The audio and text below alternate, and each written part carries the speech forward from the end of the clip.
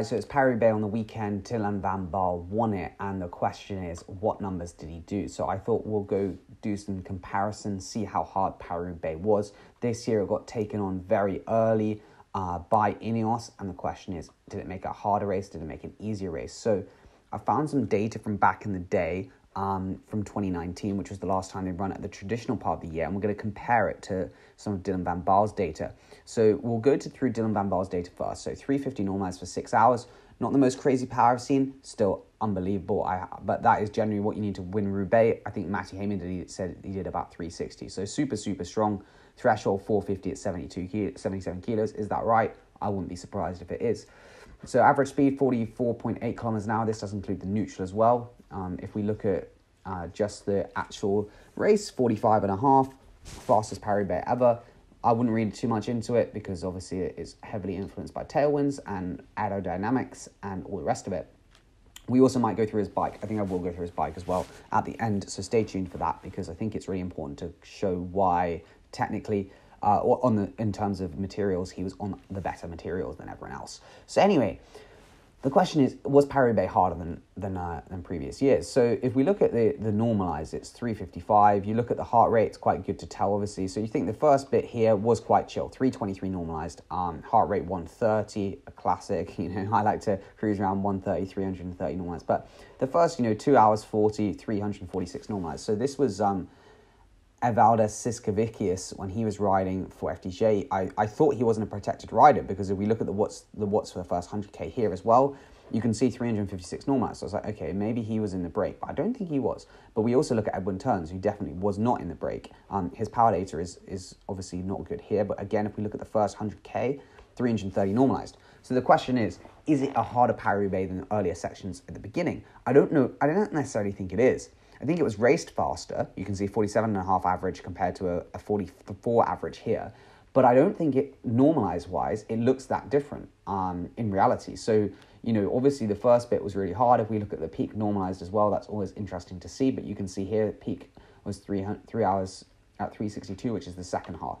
And I think this is the difference between Paris-Roubaix and Tour of Flanders, is that Tour of Flanders, the first bit is easy. Paris-Roubaix, none of them are easy. But look at this, it's 350 normalized. That's what you need to do. I think it goes to show that there's stress because the cobbles do come, from about 100 kilometers in. But even the first bit, does seem to be a lot of stress, especially this year because of the crosswinds and because when Ineos really split it. Like you can see here, this part here was really actually some super high power. And if we look at actually some of the peak numbers as well, like the peak 1 minute power, it often did actually come from this part here where they sort of whacked it onto, this is actually... this is some cobbles, to be fair. This is on Unschi. But again, it comes quite early on in the race. So yeah, pretty.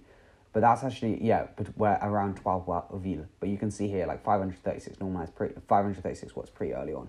But my point is that Paris-Roubaix is hard. It's hard from the off. So anyway, let's get into the final part of the race and really, where its selection started. So if we look at the first... So it was about 130k in is where you generally get a lot of the cobbled sections. You can see here 456 watts over here. If we look at, we sort of got more. I want to find Arenberg because that's always a decisive part as well of the race, which I believe is 130k to go. So I don't really know why I can't find it. It might just be easy if I go on here and have a look for Arenberg because Arenberg was actually not done by Mohoric too crazily. He only did about 400 watts. But if we look at Trey de Arenberg, it's actually downhill, 39k an hour, 384 watts. So you can see it's not actually that crazy. You can see some of the Conti boys have gone quicker than some other people. And you can see it's this part here is actually, obviously the bit into it is fast, but because it wasn't such a big group, it wasn't actually as crazy. And also they only start to do power here. But if you've ever ridden on cobbles, you'll know it's really hard to do power on the cobbles.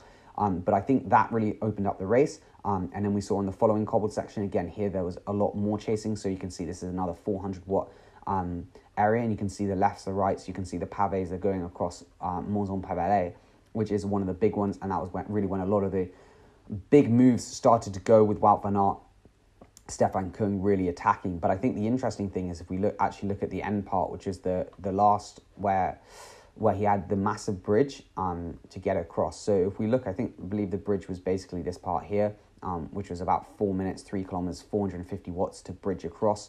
onto the lead group, which was Lampaert and Stuyven at that point. I think I'm correct. Yeah, that is correct. And De Vrient, sorry. And then the part really that I think everyone wants to see is like, what was he actually doing in the final? So you can see he bridged across here, but then when he goes finally, it's this bit here, and he's on the cobbled section. So if you go, this is Confont en Pével, so they turned left onto it, and he had quite a big lead from the off, but that's really when he started to put the power down, and you can see here it's just a steady 390 watts the whole time. If we actually look on the cobbled section itself, Confont en Pével, sorry, my French isn't perfect, to Gruson, 400 watts, but you can see there's quite a lot of accelerations early on, but that's sort of the power it takes to do it. It's like on the main parts, this bit here, it was really where you started to pile on the pressure, 450 watts, and that is a lot of watts on the cobbles. Cobbles do really sap your legs, and then after he went on that cobbled section, it was just 390 watts for 22 minutes, which is just crazy. Like, there's no other way of putting it, because obviously this isn't even on like flat concrete. You look, this part here was on Mons en Pével, and it was after he really pulled off. You can see the speed start to come a lot higher. If we zoom in here, you'll see, sorry, Confont en Pével. This is through Gruson, and then after that, the speed starts to come up, and you can see he's going like 45, 50k an hour when he actually gets towards Roubaix. And you can see here into the Roubaix velodrome, he's still doing like 390 watts, 47k an hour. So you can see like it's a super crazy performance that's required, especially like Mons en Pével and Confont en Pével were both the real big cobbled sections when he had to do massive watts. You look here, like 411 watts on cobbles, obviously with quite a lot of peaks and troughs where they're going around corners. And you can see the peak 10 minutes as well comes at the same section, 415 watts. Obviously, the watts per kilo, not absolutely bonkers, but, you know, just general toughness all round is pretty crazy. Again, 30-second power comes on earlier. So, and this is what I was saying, like, this is sort of where a lot of selections will happen. And it was a hard race all day.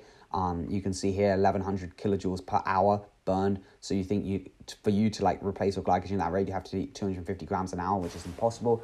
And again, illustrates that you really have to have massive fat oxidative ability, because you need to be able to burn enough fat that you can spare your glycogen, even though he's probably on like 100 grams an hour, 120. So you think he needs to be burning 500 grams of fat an hour almost to like not be depleted. Obviously he's not doing that, that's impossible. But you start to get to the point of like the sort of the ridiculously of how strong they are, is that this 350 normalized is hard, but it's a point where, you know, they're not depleting too much. They can still do these super, super high efforts at the end. And yeah, to win it is 399 normalized for 22 minutes, which is at the end of the race, which is absolutely crazy.